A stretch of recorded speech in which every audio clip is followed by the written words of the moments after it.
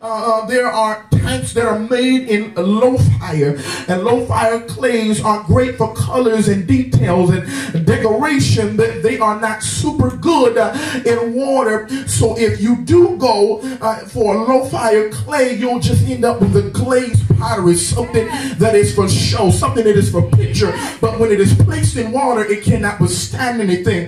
But the clay that is in under high heat, it doesn't look good. They aren't great with bright colors, but they're sturdy, they're waterproof, and they're textured easily. What are you saying? If you're under low heat, that is, if you're under low fire in your life, you ain't going through nothing.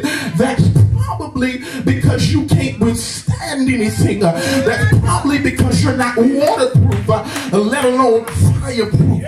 That means God can only turn up the fire in your life, but so much, because if he turns it up all the way, you'll walk away from God and never turn around, and you'll always be playing the part of the martyr. You wonder why the people in the church that are always victimized, always somebody else's fault for why you in trouble, always somebody else did something. God sent me to tell you that you're a ceramic piece that is under low fire. Can't nobody really trust you with nothing because you aren't waterproof. You're not fireproof. You haven't been tried or tested. Clap those hands and give God a praise. You have not been tried. You haven't been tried. You have not been tested. You have not been proven to withstand the test of time. And what exactly do you mean by the test of time? Preacher, people can only trust you as far as they can kick you. Pastor can only trust you on a 6-month basis, because after that, we don't know what's going to happen with you. You're on fire for God one day, and then the next day you're not on fire for God no more. One day you're down with Jesus, the other day you up in the club shaking the fool, posting pictures on the internet, and the saints are sending you texts asking you questions like, what shall we say then? Shall we continue in sin that grace may abound? Touch your neighbor and say, neighbor, God forbid.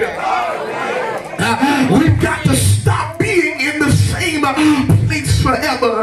But then there's also those that are under high fire. And the ones that are under high fire, they don't look good. They don't look fancy. They don't know how to tie the tie straight. They don't have a 3-piece suit on. They haven't learned how to put on a hat yet.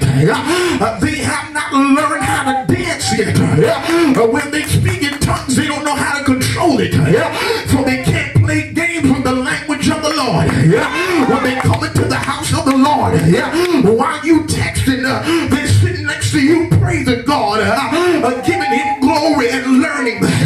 While some of us are sitting under low fire, God told me to tell you that I'm getting ready to take the people that don't look good, that don't look fancy, and they're going to be the ones that's going to be able to withstand the test of time. Like those hands